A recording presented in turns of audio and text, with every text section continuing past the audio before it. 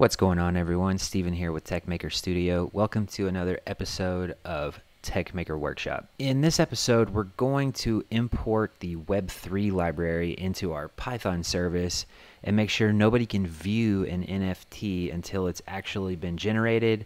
And by that, I mean it's actually been purchased in the smart contract, which will then allow it to be generated by this service. And we're also going to talk a little bit about some code modifications that I've made because I've added in way more images and I've added in a lot more attributes. And I just want to show you how I set that up because I did that off camera. It's way too tedious to do in an episode.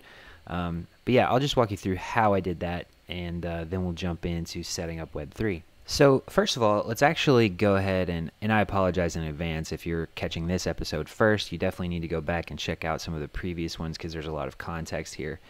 The first thing I want to do is just talk through what I've done, and then let's look at some examples of what it looks like in the browser because it's kind of cool, I think. And then we'll jump into the Web3 stuff. And again, this is the workshop series. These can be longer. I'm trying to set up a little bit more of like a free-flowing context here where I could talk for 30 minutes or an hour if I needed to cover something, and then put the short episodes into our 10-minute tutorials. So if you're curious about what we're doing, we're trying to get more organized on the channel. But anyway, so let's talk about the code here. So if you've been following along, you'll recognize this is a test private key from Ganache. Don't use this. But first of all, so that's out of the way. Second of all, basically what we're doing here is we try to query Aleph for this NFT. And you can see up here we're importing get posts, or I think, yeah, get messages from the Aleph client up here. It queries based on our private key and this tag to see if anything exists. If it does, we just return back the JSON that's stored. Okay, so it basically functions as a JSON server. And down the line, what we're going to do is actually like rework all this code so that we don't have all this generation script. We may actually just write a new thing here, and then we'll just hard code the address and then have basically just always returning this content. So we won't have this if anymore. It won't be a get or generate. It'll just be get NFT. Okay, so that's kind of where we're going. But for now, when we're actually launching this, we're going to need all of this code right here. Basically, previously we just had a handful of images. What I'm doing up front is I know what all my attributes are. I have hat color, frog type, background color, eye color. There's a cigar, there's like sunglasses or shades.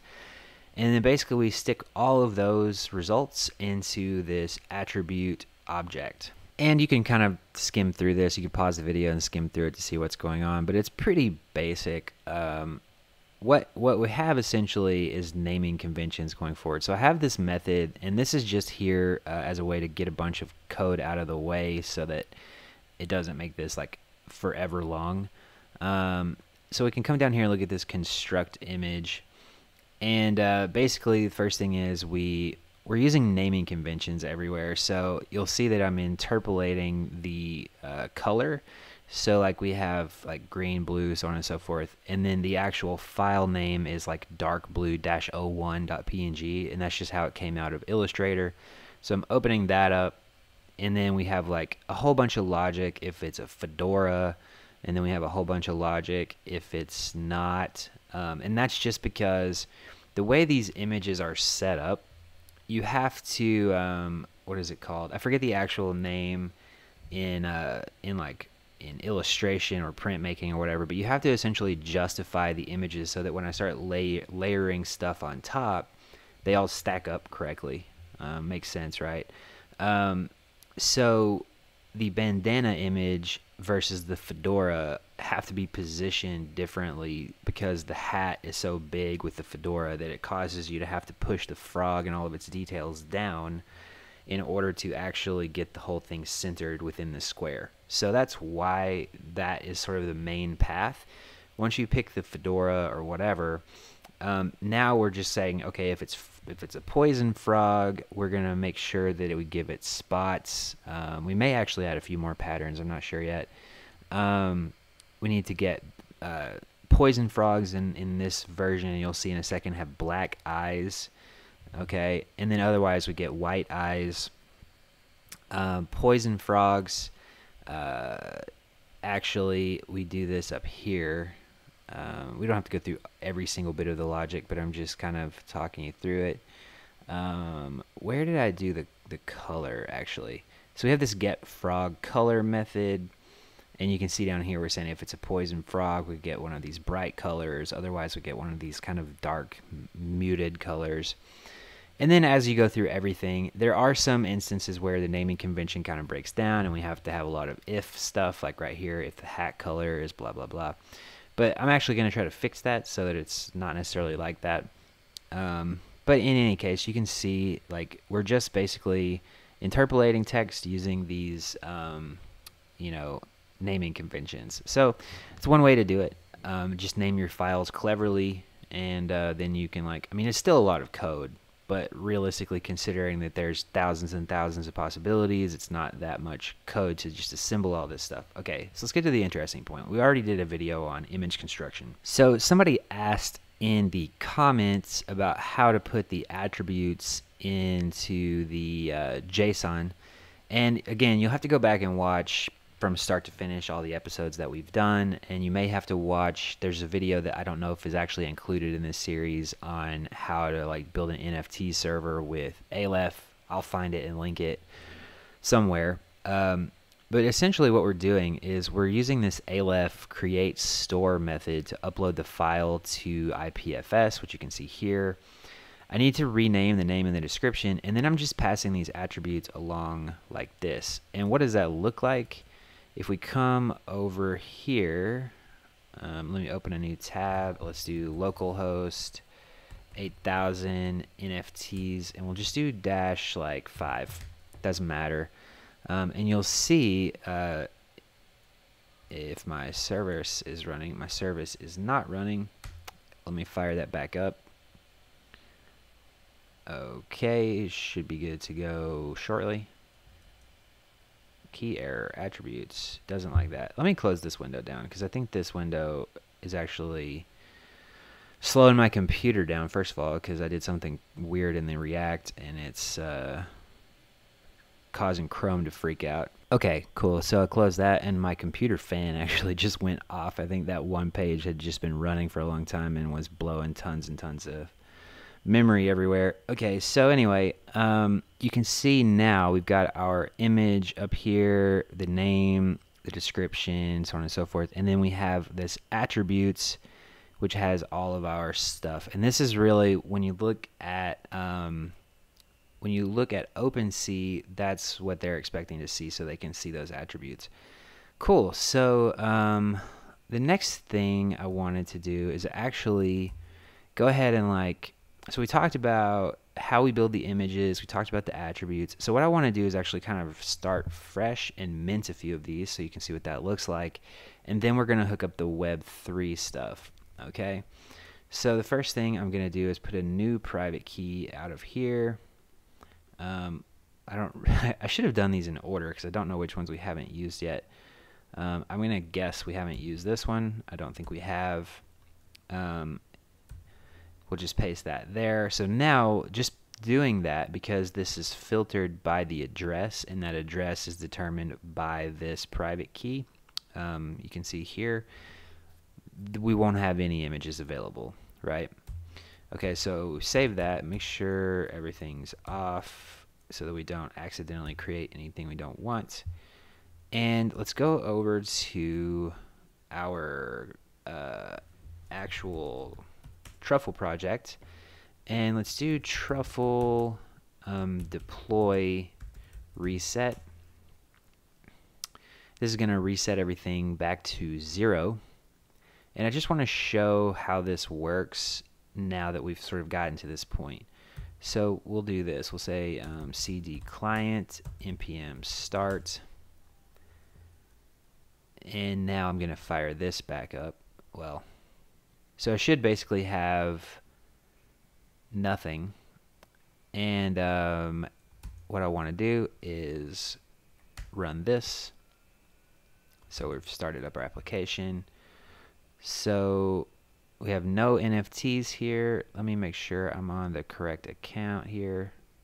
Okay, so I'm just going to mint the 5 frogs, and let's see what happens. Okay, so we're all pending,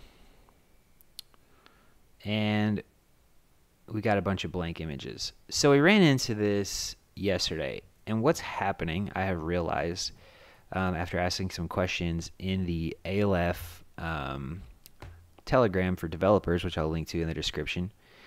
Did that image just change? Are they all changing? That's pretty weird. Maybe I had something cached somewhere from a previous version. I don't know what happened there. So that's interesting. Okay. So anyway, gotta look at that. There's another thing.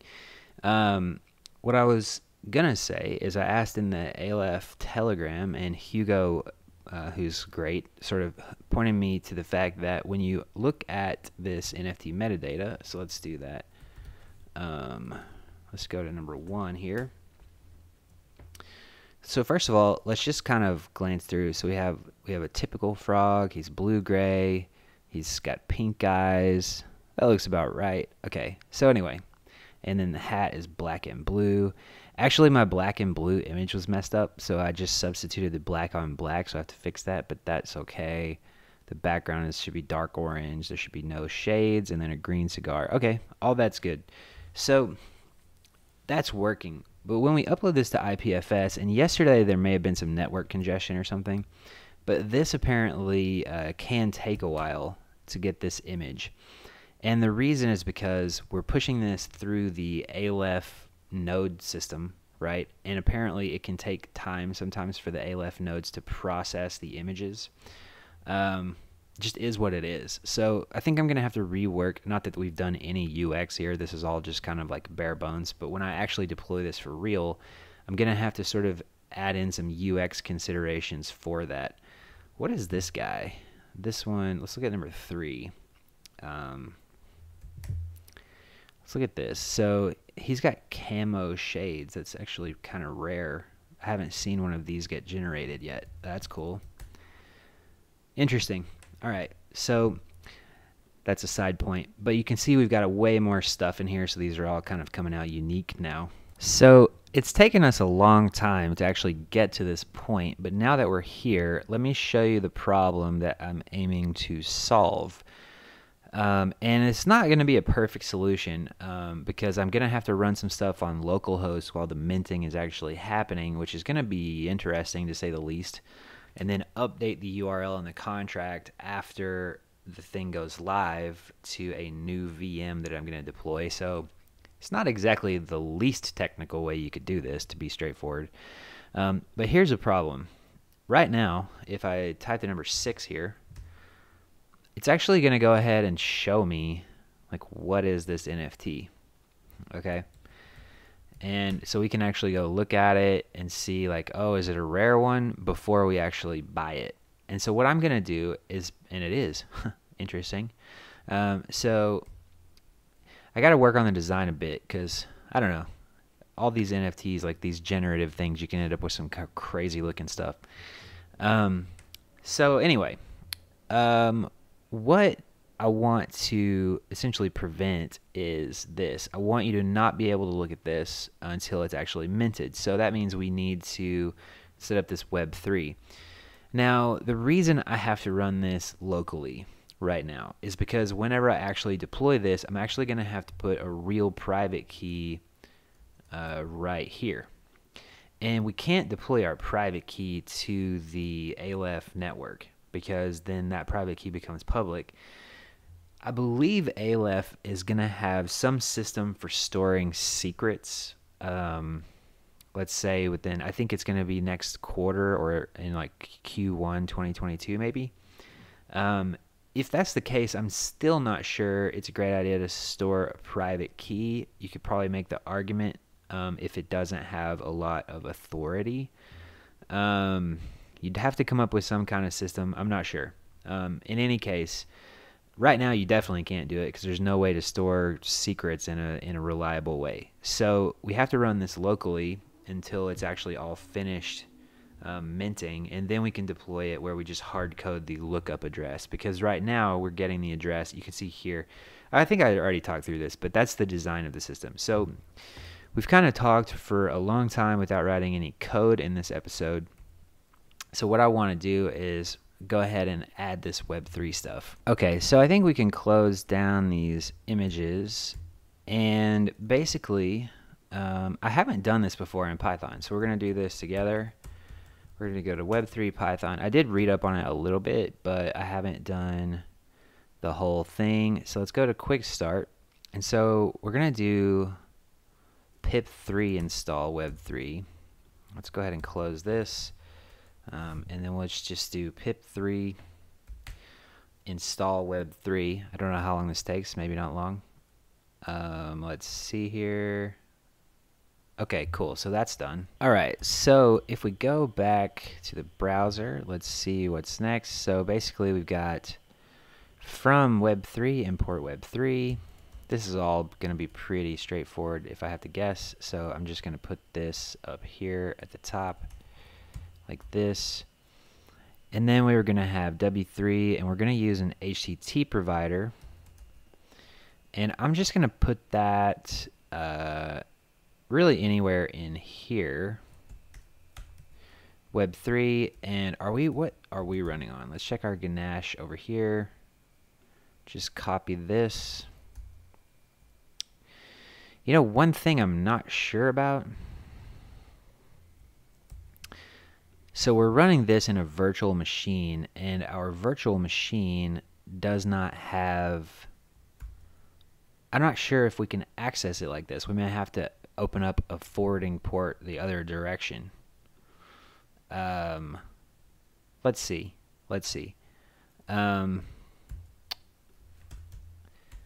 This could be interesting. Okay, so we're going to run that, and let's see what's next. Let's do W3 is connected. So let's do print connected question mark, and then print. You can really, if you're watching this and you're a Python developer, I'm sorry. This is not my background. I'm gonna make that all lowercase, and let's run this and let's see what happens. So it did not crash. That's a good first step. Let's come over here. Let's refresh this page. It still didn't crash. Let's see.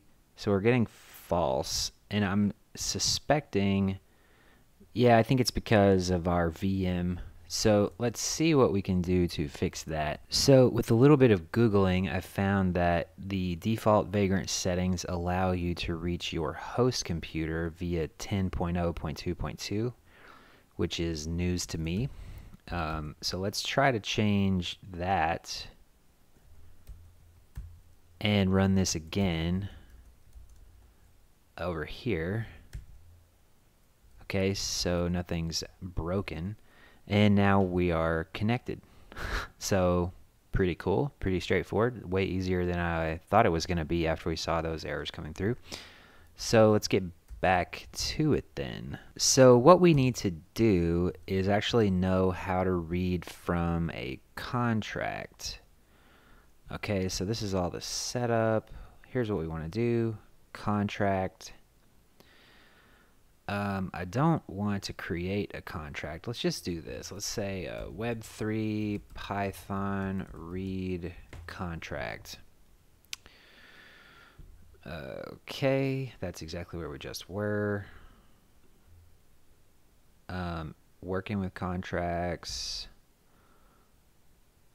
Working with an ERC20 token contract. Okay, so contract equals blah blah blah, and then we can do contract functions call. Okay, so let's copy this,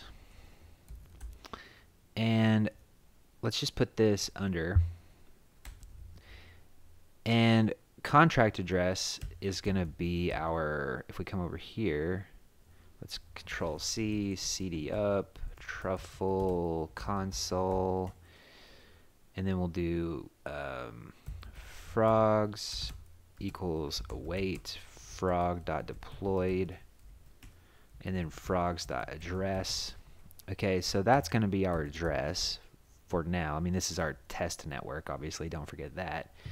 And then we need an ABI. So again, let's go back to our friend Google and say ERC721 ABI. I don't know if this is going to work. Basically, all the ABI does is define all the different functions we can use. Most of these, like ERC20, ERC721, they've been around long enough that there's just sort of publicly available stuff like this. I may read all of this before I actually deploy it anywhere. It's probably be the smart thing to do. Let's do a new folder inside of app and do contracts, and then let's do new file, and we'll do oh geez, in Python, what do I need to do? Let's just call this ERC721.json, and we'll paste that here. I believe that's JSON valid. Data.json is from another project, but that has the same structure. So basically all I need to do is read in this JSON. So I think basically what I need to do is start by importing JSON, and then down here, just before we load this ABI, we may move this stuff around later, but for now I think what we can do is just say f equals open, and then we'll do contracts slash ERC721.json, and then I'll just open up the file, and then we'll do ABI equals JSON.load f, and then we'll do f.close just to close the file, and let's see if this works. Okay, so it's not broken. So let's try to talk to the contract. So let's do this. So basically we need to do like contract functions something something, right? I don't remember. Do we have a, I think we probably have a name. So let's just, after we do this, let's call that, and let's say name equals, and then let's print name, and then print the name. And let me go ahead and like just kind of format this slightly, and let's refresh and see what happens. Internal server error. The name was not found in the contracts ABI. Let's look at that ABI, because it's possible that that ABI does not have a name in it. Well, it has a lot of names. I don't know if it has a function name. We know for sure. I really need to install a formatter so I can read this more easily. We know for sure this should have a like owner of. So let's do this. Let's just do this. Let's do owner, and let's do well, we haven't actually, I guess we did buy some. Let's say owner of, and then pass in the number 1, and then let's say that's owner and owner.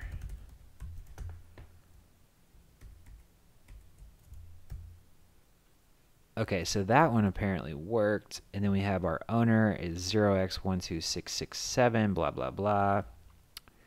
Let's just go make sure that's our address. So yeah, that's us. Cool. So we're talking to the contract. Okay, so now that we're doing that, in a normal situation, if we were using this ABI and we wanted to do a bunch of stuff, I would say, okay, let's maybe generate our own from our contract or whatever. But this seems to be working, this owner of. And that's really the only function I think we're going to need. Let's try to pass in one that does not exist, and let's see what happens. It may throw an error. Let's go see what the error is. VM transaction revert ERC 721. So we're querying for a non-existent token. Let's do a quick scan of the ERC 721 functions. Let's just look here and see balance of. I want to have basically like, does it exist? And I guess we could use just what we have right now and just do like a try catch basically, or begin rescue or whatever it is in Python. And then if it fails, we say, okay, it doesn't exist, and therefore that's going to be our flag. Okay, so back in the code, basically what we want to do is this, I think. We're going to try this out and see what happens. So we want to put this in a try. And then I think what we want to do is say except, and then I want to catch all exceptions for now. And then we're going to say that's an error. And then we're just going to print error like this. Okay. So let's go back over here. Let's refresh. Let's make sure this doesn't explode on us. And then let's go look. And we got this execution reverted. I don't know what that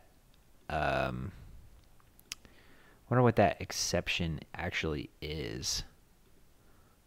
Not sure. For now, I need to do some research and see, because I would like to actually be like VM revert or something like that, but I don't know what that is. So basically what I'm going to do is say owner equals that, and then I'm just going to say accessible equals true. And then if it, and I guess that should be true. And then down here, if we get caught, I'm going to say accessible equals false. And then what we're going to do outside of this is say if accessible, and I'm going to tab in basically everything. This is one thing I don't like in Python, is all of the indentation stuff. And then what we're going to do is say else, and I'm just going to return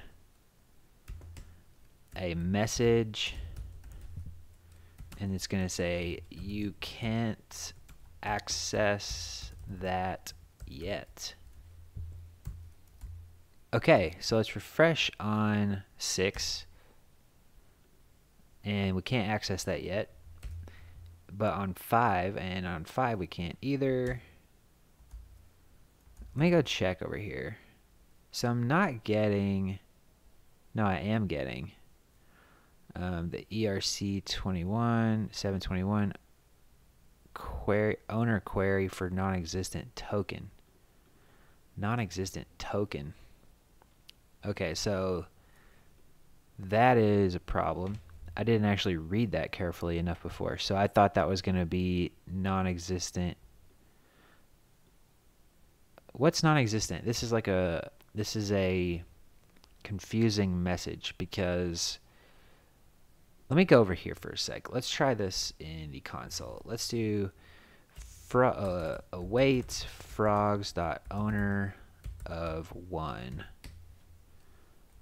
2, 3, 6. Okay, so that is the error I'm getting here. ERC 721 owner query for non-existent token. Okay, so now I'm confused, because that is the error I'm getting. That's what I expected to get, but it's telling me that for things that should exist, unless I still have, you know what, I hard-coded this. That is the problem. There's a trick in here. We don't want to look at 10. We want to look at the ID. So I forgot to fix that, and we were going to confuse the crap out of ourselves. AKA, I was going to confuse the crap out of myself. Okay, so now we get back our stuff, and if we go to 6, you can't access that yet, and 5 should be good. Cool. So now let's go over here to our, let me get out of this, change down into the client, And let's go look at our web page over here. Let's make sure it's still working fine. Okay, cool. And let's buy 2. It's going to cost me 0.1. Confirm. Pending. Everything's good. Cool. So as you can see, this is the one that we did earlier, the rare one that we saw. And then this is a new one. Let's do a couple more. Let's do like 6 more.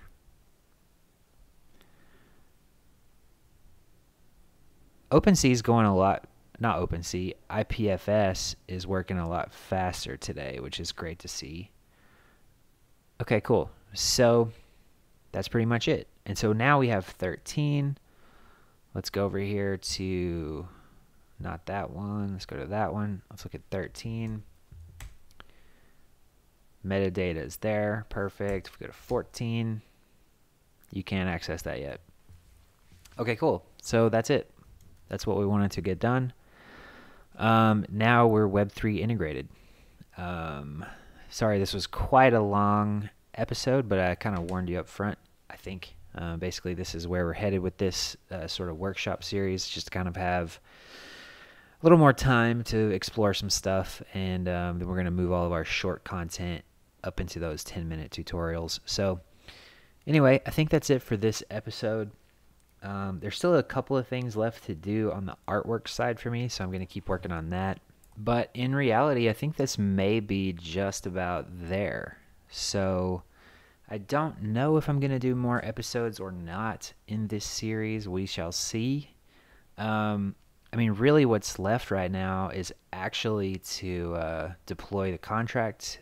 I need to finish the artwork, obviously, and design the website, build out some of the like Web3 integrations on the front. I need to build the whole website and make a nicer user experience. But yeah, I think we kind of did it. Trying to decide. I may record some of the deployment stuff. It's a little tricky because I don't want to obviously put any real private keys out here for the world to see. But I wanted to kind of take this from start to finish on YouTube. So in any case, hopefully if you made it all the way to this point, you've learned a ton of stuff and you can kind of figure out how to get the deployment and stuff done for yourself.